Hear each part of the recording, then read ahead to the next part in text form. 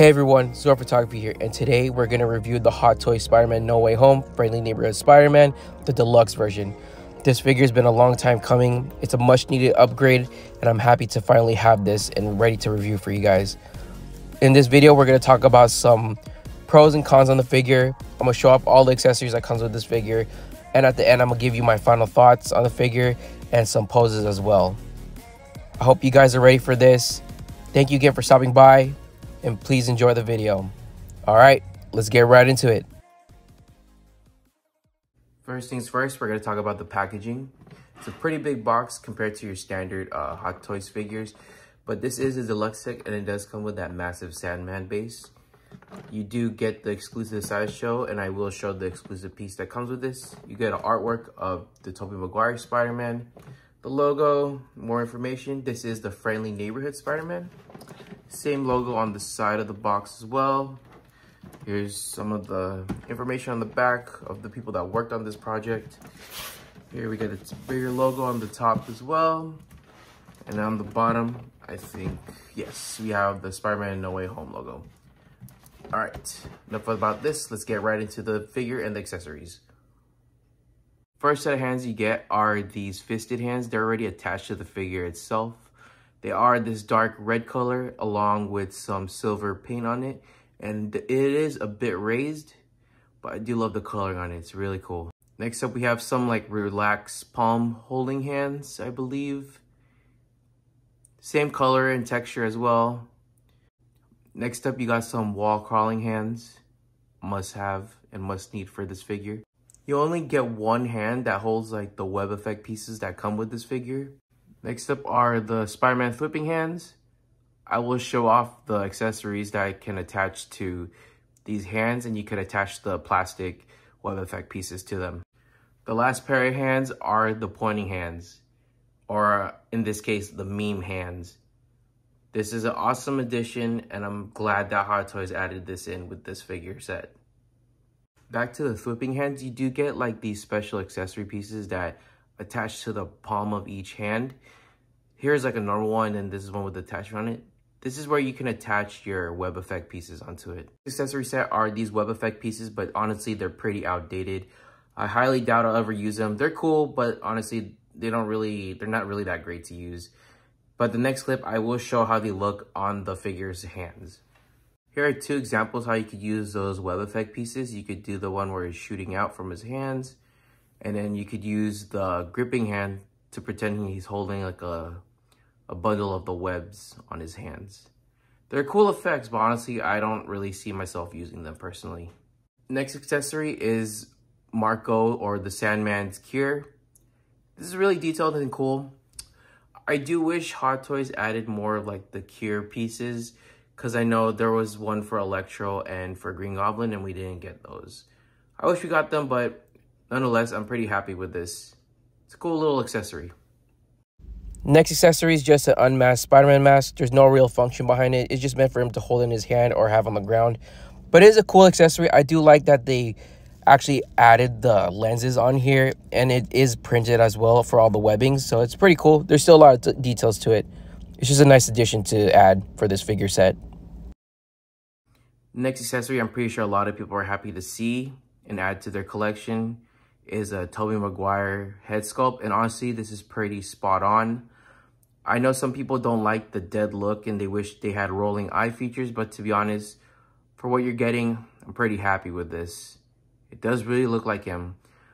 I do hope Hot Toys adventures out to like the original Sam Raimi movies, and hopefully we could get like a younger Tobey Maguire head sculpt. But for now, I'm happy with this. Here, I just wanted to show off the special edition sideshow exclusive accessory piece that comes with this set. It's just an extra Doc Ock tentacle. It's fully bendable from top to bottom of the tentacle. These are fully posable as well, and they do hook up to the Sandman base, which I'll show in a bit. Next up is the reason why I picked up this deluxe set, and it's this massive Sandman base that Hot Toys made. It's so detailed. The head is movable as well. And they even added real sand to this Sandman base, which is a really nice touch, honestly. It's really cool. It's really detailed. It's a big step up from the one from the Spider-Man 3. So this is a nice update. It does have a port in the middle right here where you could insert the dynamic flight stand. And in the back right here, where you can see it's like grooved out, you could attach the Doc Ock tentacle right here. So yeah, this is like the main showcase of the deluxe set. This Sandman base, it's really cool to have. Yeah, it's a good substitution because we're not getting an actual Sandman figure for this lineup, and I'm fine with this. Side note, a major con I'm not liking about this Sandman base is that the sand that they applied on here is actually coming off a little bit. So if you're messing around with this a lot, you will leave like a sand residue wherever you display this. But for the most part, if you're not really touching it, it'll be fine. But it's just something I wanted to add in. And finally, we're going to take a look at what everybody's been waiting for in this video and a review of is this Tobey Maguire Spider-Man figure as seen in Spider-Man No Way Home. And honestly, first impressions when I first had this and after a couple weeks of having this figure, it's a good figure. It's not perfect, but it's a good figure. It's not entirely accurate and it doesn't look exactly how it looks in the Sam Raimi movies, but this is a good addition to have if you've been wanting like a Tobey Maguire Spider-Man figure. Starting things off, I do want to talk about the detailing that Hot Toys put into this figure. All the webbings, spider logo, especially on the back, they're all raised and I love it. And it has like a silver shine to it, especially how the light hits it. It does give off that vibe from like the Sam Raimi movies. I do want to point out the amount of detailing Hot Toys put into these rubber suits. It's really detailed and almost true to the movie appearance. Especially on the red, I don't know if the camera could pick it up, but it does have like those honeycomb effect pieces. I do wish Hot Toys added more shading just to show off the muscles a bit more. But like I said, I'm still happy with this figure. But before I go into articulation on this figure, I just want to talk over a few things that I'm not digging about this figure at all. Starting things off, Hot Toys still has a problem with their Spider-Man figures to when you're bending the figure on their foot, at the ankle of their foot, sorry. And then when you release it and put it back to like a standard position, it's like digging in and folding in, which can ruin the suit over time.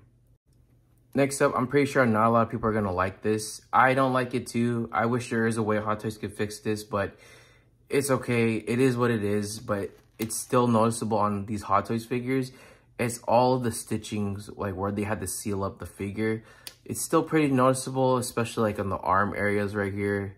It's a bit of an eyesore sometimes, especially when I'm taking photography. But like I said, I'm not like too stressed over it, but it's something that people should know when they're getting into these Spider-Man figures. They can't do like a complete sealed figure. There has to be points where they have to like stitch it up on certain spots. The last con I have about this figure is I do wish they added more muscle definition around the figure. Maybe a couple paddings on certain parts, especially like the shoulders.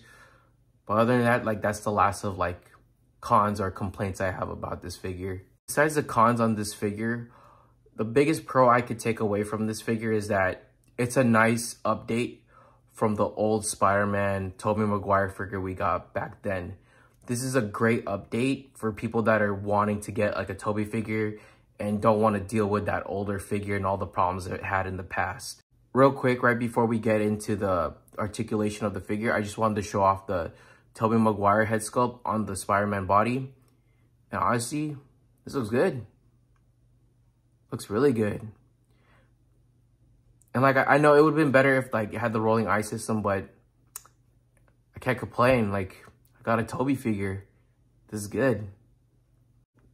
Okay, next up, I want to talk about articulation of the figure. Please keep in mind this is a Hot Toys, so it's not like your Marvel Legends or your SH Figure Arts or your Mayfix. So please keep in mind that articulation will be limited just because of the amount of soft goods that are on this figure. Obviously, if there was no rubber suit, everything was printed onto the body itself, articulation will be 10 times better. Starting off, we're going to start off with the head region right here. It can go up and down, but it's limited due to the fabric down below. It can swivel side to side. It can look left to right, but it's limited due to the fabric. Next up are the arms. You do get a butterfly joint that can move back and forward. Mainly forward, it could go a lot, so it does help for posing wise. Next up are the arm articulation. It does have a butterfly joint that could go back and front. Arms at the shoulders could raise pretty high. It can go 360, but the suit will get snagged. So it can go forward and back pretty well. Back down. It does have a bicep swivel. Double jointed elbows, which is good. Always a nice add. And it has your wrist articulation, which can go side to side and round. The upper body portion has two ball joints, which is on the top and then at the bottom toward the pelvic region. It can move side to side, but it will be hindered a little bit, but can bend forward pretty well and then back pretty far too. So you can get some decent poses out of this figure. Next up are the legs. It can go forward pretty well, can go back for a decent amount. Swivel at the upper thigh, double jointed knees, which is good. Can swivel at the ankle, up and down, and then you got a toe articulation as well. For the sake of this video, I wanted to show off some things that people are not gonna like about Hot Toys, which is totally understandable, but there is a lot of bunching in certain areas which will throw the figure off and make it look weird, especially for a Spider-Man figure. That does become an issue. As stated in the instructions, as much as I know people know that Spider-Man should always be in a dynamic pose, it is emphasized in the instructions to not leave your figures in a dynamic pose for a long period of time, because when you do leave it in certain poses, and depending on the climate of your room, it can damage the figure in the long run. So I highly advise to read the instructions and make sure you don't damage your figure. Real quick, I just want to do a quick size comparison. On the right here, we have him with the integrated suit, Tom Holland Spider-Man. And on the left, we have him with the Amazing Spider-Man Andrew Garfield figure.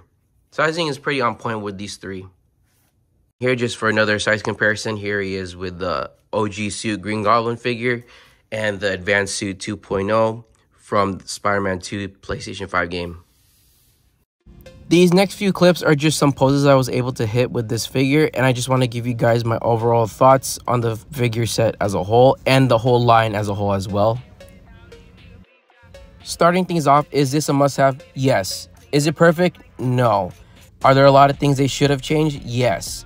But given that there's no other company that's really doing a Tobey Maguire figure besides customizers, this is honestly the best we're going to get in the market right now, and I highly recommend it to a lot of people to pick it up. If you're like a huge Tobey Maguire fan of the Spider-Man, definitely must get, especially with the Sandman base, so it pays a little bit more respect to the Spider-Man 3 Sam Raimi movieverse. But is it really worth picking up to complete the No Way Home line? Of course it is. The three Spider-Mans together honestly look really good together. Hot Toys never really finishes the line, so giving something like this is definitely a nice nod that Hot Toys listens to the fans and they want to give us a complete lineup for this movie. Before I wrap up this video, there's just one last thing I want to say. This figure is a must-have for if you're a die-hard Spider-Man fan, but if you're expecting a figure to be super posable and do like crazy abnormal poses that a Spider-Man's supposed to do, this figure isn't meant for that. It's just more meant for display purposes and to show off like a more screen accurate representation of the character. Overall, I give this deluxe set a 9 out of 10. It's a must pick up for anybody that's a die-hard Sam Raimi or Tobey Maguire Spider-Man fan. If you guys are interested, I will leave a link down in the description where I picked it up. And then if you guys can, do help also comment what your thoughts in the video. Also, please like, share, comment, and subscribe. And I will see you guys in the next video. This is Zord.Photography, and I'm signing out. Thank you again, guys.